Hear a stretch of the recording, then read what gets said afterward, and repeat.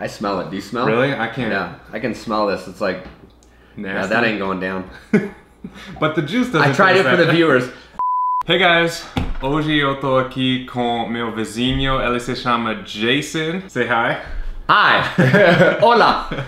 Before we get started, Jason is not only my neighbor, but he's also a pretty inspirational guy. First, I should mention that you are one of how many people ever to run across the United States? Less than 300 people. Another thing to mention too is that you're probably the only legally blind person to ever do that. Ever do it, ever attempt it. Before we get into the juices, do you want to talk a little bit about your book that you have? Sure. So I ran across the country a couple years ago. I've since then become a motivational speaker, and as I go out and speak to different companies like Amazon, Coors, different stuff, a bunch of these places have asked, you know, well, where's the book? And I never had a book. And as I thought about that, I have 3 children, and I thought they didn't even know the real story of my life or the run, so I ended up actually writing a book called Running Into the Dark. It's available on Amazon right now, but it will be available on Audible in April. It's been great. This thing tells the entire journey of the madness, Brian. Yeah, I haven't read it yet, but... Well, this will be your copy then, Brian, right here. There's no excuses anymore. Cool, and so you just actually went on a run, so I hope that you're hungry or thirsty for some juices. I am parched, so I'm ready to drink these things. It's looking wonderful. Yeah, so I guess let's get started. Is there one that looks appealing to you? They all look phenomenal. Right, I like the bright colors. I'm good with everything. Let's start over here. Okay. And so I have a couple little notes about each of these before we try them. So cupuaçu is common throughout the Amazon basin, and it is widely cultivated in the jungles of Colombia, Bolivia, Peru, and in the north of Brazil in a few states. Yeah. The pulp of cupuaçu fruit is widely consumed throughout Central and South America and is used to make ice creams, snack bars, and other value-added products. The white pulp of the cupuaçu has an odor described as a mix of chocolate and pineapple. Yum. It kind of smells like paint to me. It smells a little like paint. The juice tastes primarily like a pear with a hint of banana, and it looks like a stretched out coconut. Okay. And it has a shell like a coconut, so you have to like break it open to get to the fruit. So here's the first one. Cheers. And don't feel like you have to drink all of it because there's a ton. Or drink all of it. Has a different taste. Smelled like pear going down. Tastes a little bit tart, just a little, just a tinge, but not too much. That's good, I like it. Yeah, it is good, it's smooth. Yeah, I would keep drinking that. Are we gonna rate these things on a scale of 1 to 10? We could, yeah. Okay. You wanna do it now or you wanna do it after we try them all? Let's do them after we try them all. Okay. All right, so this next one, have you had papaya before? Yes, I have. Okay, so this is papaya mixed with acerola, okay? And acerola is called the Barbados cherry. Okay. It's native to South America, Southern Mexico, Puerto Rico, Yum. Dominican Republic, Haiti, Brazil, and Central America, but is now being grown as far north as Texas, and it looks like a lipstick red cherry. So it looks exactly like a cherry, just a little bit brighter, more vibrant red color. Okay, down the hatch. Definitely getting the papaya. I taste the papaya. Yeah. I'd slam this bad boy too, but I'm afraid of I'm looking at that. They all. We haven't got a lot of juice left. These two taste very well so far. Yeah. Yeah, I can't taste the acerola at all. Yeah, that's another good one. It's going down the hatch. I like that. Man, you killed it too. Okay, both those are pretty. Okay, those are okay. Finish them all. I might finish yours too. Those are good. All right. I like both those so far, as contrasted to like juices that I've tasted in America, because the American juices are really overpowering and sweet, and these ones are, you know, you taste the fruit and there's a lot of liquid in there too. So yeah, I'm enjoying those as a difference than what I'm used to from normal American juices. All right, let's move on to Cajá. So this one has the least appetizing color of all of them, I think. Glad I don't see that well. Because it doesn't look that much different from anything else. So Cajá, this one looks exactly like, imagine a mix between an orange and a tomato. That's what the fruit looks like. Okay. All right. It has a sweet and sour taste and mixes well with cocktails. Okay. Here we go. It smells like a candle. Cheers. It's kind of like a sweet tart mixed in water. And a different texture. This is more like juice as opposed to pulp. I would say this is probably, out of these 3, my least favorite. I'm not sure if I'll down this one. I'm gonna save a little room for the next one. Okay. I mean, that might have been my least favorite too. Could be that I'm just getting full. Yeah, that's true. And it's not terrible, but it's definitely a unique flavor. It's tart. If that's a mixed drink with alcohol, that actually might not be bad. Okay, so this one, so another thing, you used to live in Puerto Rico for how many years? 6 years. 6 years. So some of these fruits you might have come across, but this is a graviola. Okay, so anyway, this one looks like a green spiky lung that grows on a tree. Okay. The flavor has been described as a combination of strawberries and apples with sour citrus flavor notes contrasting with an underlying creamy texture reminiscent of coconut or banana. Soursop is widely promoted as an alternative cancer treatment. There is, however, no medical evidence that this is effective. Huh. Okay. This is smelling like a pina colada in glass. Is that the same color? Is that like a light color? Like a white color kind of too? Yeah, it's pretty white. Milky? Mm-hmm. Bring me back home.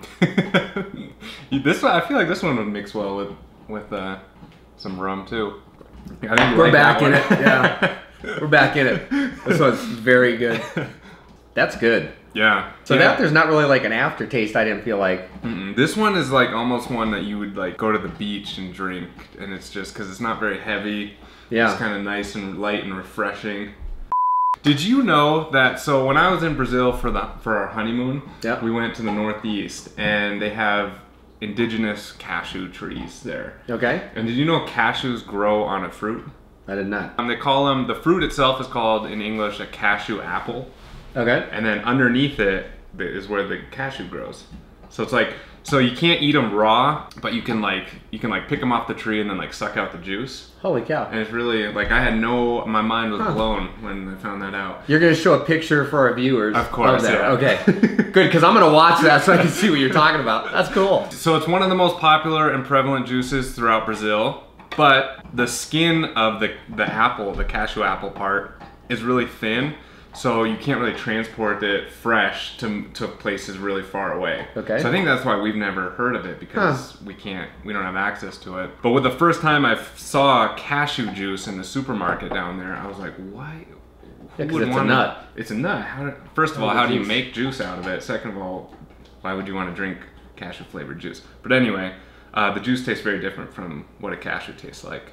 But when we were in the Northeast, we ordered it a lot, and it was delicious. Wow. This is the only one I didn't make from like the puree. Okay. It's from like a concentrate, so I don't know.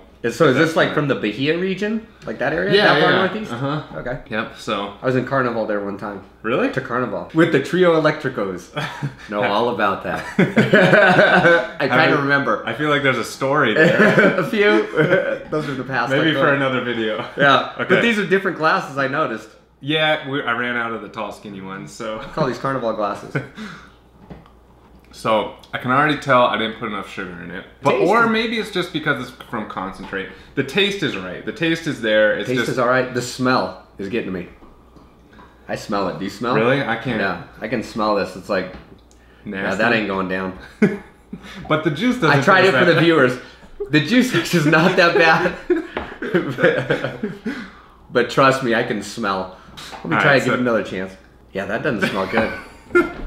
I promise you, like fresh, it tastes really, really good. Yeah. Fresh is delicious. So what color is this one? Is this is like it's kind of like if you put water with orange juice. Okay. Okay. But I promise you, it really is good in Brazil. So next time you're in Brazil, in Bahia for Carnival, I'll try it out.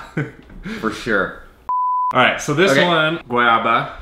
And it's guava, so I'm sure you had. This is something that it's more available here in the U.S. Like it's not impossible to find. Yep. So guavas are indigenous to Mexico or Central America, which I didn't know, and they were adopted as a crop in subtropical and tropical Asia, and the southern United States, from Tennessee and North Carolina south, as well as along the west coast and in Hawaii.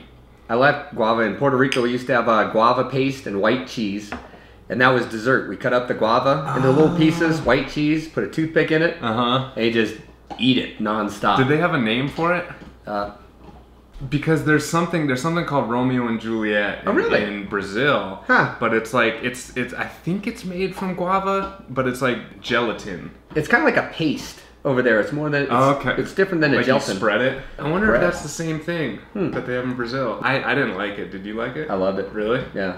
I tried it a couple times. I was like, eh. So if you don't like that, I'll finish it off. All right. Well, this juice is different. I feel like juice is. And this is, so what color is this right here? It's red. It's the same red tint as the inside of the fruit. Like pink? Like Yeah, a light? pink. Okay, Pink. so it's not Pinkish. dark. No. Are these two like the similar colors right here? No, this is more, for lack of a better term, like vomit color. Oh, really? Because these look the same color. Really? Well, it's a good thing I didn't. Thanks for telling me now. After I drank that. Cheers. Yeah, this is great. Yeah, I love it. guava I mean, is some guava. people may not like it. I love the taste. I love this in ice cream. I love this for dessert. I love it for juice. I think it's probably because I'm accustomed to it. And this just reminds me of Puerto Rico. Really? Yeah. Oh yeah. Down the hatch. So I'm just gonna judge by how much you left of each one, which one you like the most. It's easy that you didn't like the cashew juice the most. All right, so starting with this one, the Cupuaçu. Give it a 6. 6 out of I give it a 10? 6. There was the tartness. The tartness just got me. Okay. But I was able to take it down. I gave it a full effort. And it was the first one, so maybe you were just thirsty. True. Yeah, I'd give that one like a 7. What about the papaya mixed with the Barbados cherry? It felt like it tastes like watered down papaya, but I really enjoy papaya. I like the texture. I like, it's great.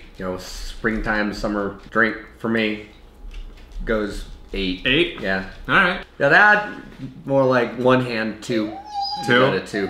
No. Kent was not wanting me to drink that one. I'm sorry, Kent. What about the graviola? Yeah, that was excellent. Most of that, I 9 that 9? one. Yeah, that was great. I like that one a lot Because too. the texture, the smell, the taste, it was light, refreshing. Cashew juice? That's hard for me because the taste was different, but the smell totally took me out of the game. So, I mean, if I plugged my nose and drank it, I would probably really enjoy it. So that one, if that's a 6, this has to be at least a 6. And last but not least, guava. 10? 10. Nice. Takes me back home to the island of enchantment. La Isla del Encanto. Cool. Well, thanks for coming and trying all the drinks with me. Hope you had fun. I appreciate it. And next time I go out for a run, I'll be coming back for I'm gonna send you home with one of, well, maybe not one of these, but I'll send you home with the ones that you like the most.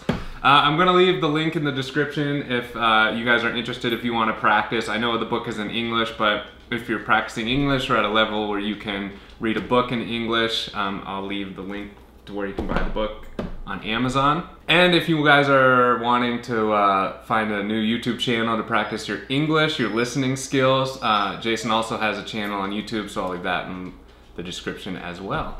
Espero que vocês tenham gostado desse vídeo, espero que vocês tenham uma boa semana e tchau, tchau. Adios. Ciao.